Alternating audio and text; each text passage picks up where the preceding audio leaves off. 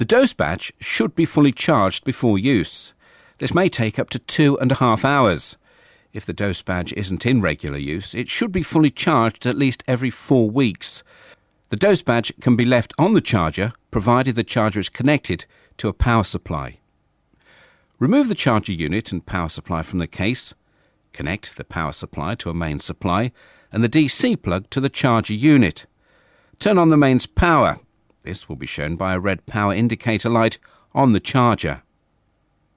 Remove the first doseBadge from the case and carefully screw it in a clockwise direction onto the charging stud unit until it is finger tight. Continue to turn until the green indicator light starts to flash. Repeat the process with the other doseBadges. Once charging is finished, the green indicator lamp will stop flashing and remain on continuously. At this point, the doseBadge will be receiving a trickle charge to ensure the battery is kept topped up. As mentioned previously, to ensure optimum performance, the doseBadge should be left on trickle charge when not in use. So, to recap, no indicator light means the doseBadge isn't connected. Green indicator light flashing means doseBadge is charging. Green indicator light permanently illuminated means doseBadge fully charged and receiving a trickle charge. Before taking measurements with the doseBadge system, you should ensure the correct parameters are employed to meet your local regulations. This can be done using the DB Link 3 software or by choosing the appropriate settings in the doseBadge.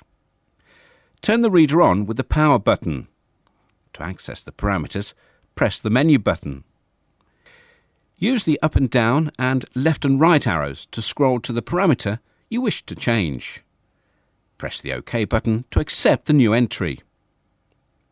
The menu system can be exited at any time by pressing the Cancel button. It's possible to configure the following parameters: clock, time and date, time history measurement, criterion, time and level, threshold setting, time waiting, exchange rate, dual channel measurements, and dose exceedance. The Configuration and Options chapter of the user manual has detailed information about the available parameters and settings and an explanation of their function. Please note that the reader unit's parameters can also be configured using the DB Link 3 software. If the doseBadge hasn't been used for 1 hour, it will be in sleep mode. When in sleep mode, it will not be possible for it to communicate with the reader unit. To wake it up, you should shake it horizontally as shown.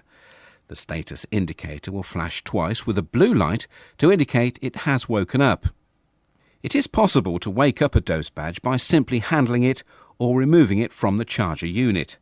If, after shaking, the blue light doesn't flash, it may be the case that it is already awake. To check, point the reader at the doseBadge and press the stop button. The blue indicator light should then flash, indicating that it is awake. To reset or calibrate the doseBadge, insert it into the calibrator cavity, ensuring the infrared windows on the doseBadge and the reader are lined up. To reset, press the reset button on the reader, followed by the OK button. A timing bar will move across the screen to indicate progress. Note, this action will remove all previously stored data from the doseBadge memory. The doseBadge indicator light will flash twice to confirm the reset procedure is complete. To calibrate, press the Cal button. A timing bar will scroll across the screen twice to confirm successful calibration. Note, do not use a doseBadge until the reset and calibration procedures are complete. Secure the doseBadge to the mounting clip by sandwiching it between the doseBadge and the mounting plate.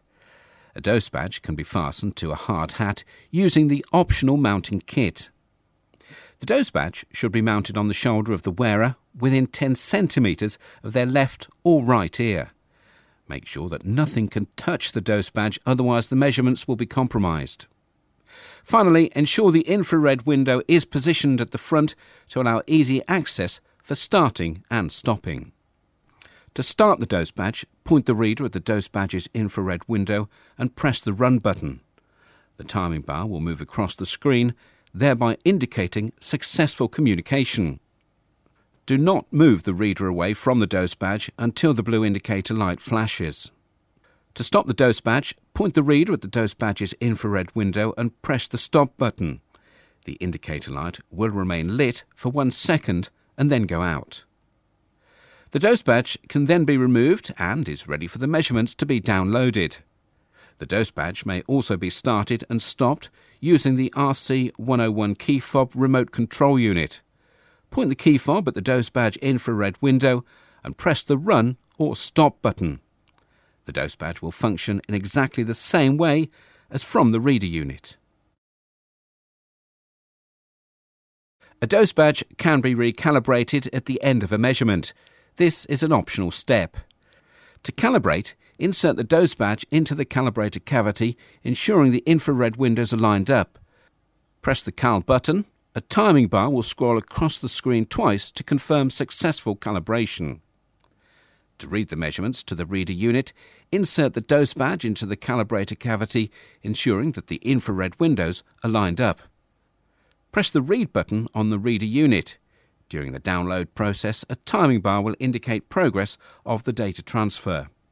Once complete, the reader unit will display the measurement information. Use the up and down arrows to view the measurement data. Downloaded measurements are stored in the reader unit's memory automatically.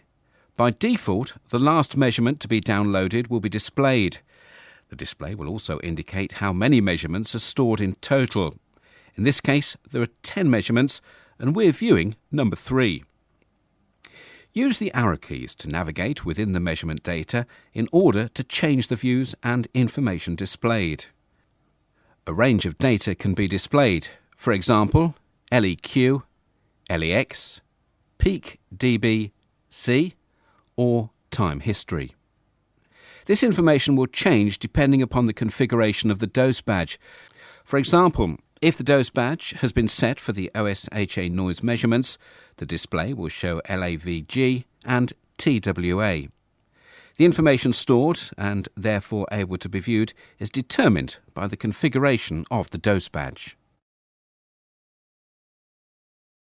Before measurements can be downloaded from the reader unit to a computer, the DB Link 3 software must be installed. This section assumes you've already installed the software. If you haven't, please return to the main menu, from where you can select a section explaining the procedure and instructions on how to install and use the software. The reader unit is connected to the computer using the supplied USB cable. Make sure you've turned on the reader unit using the Power On button.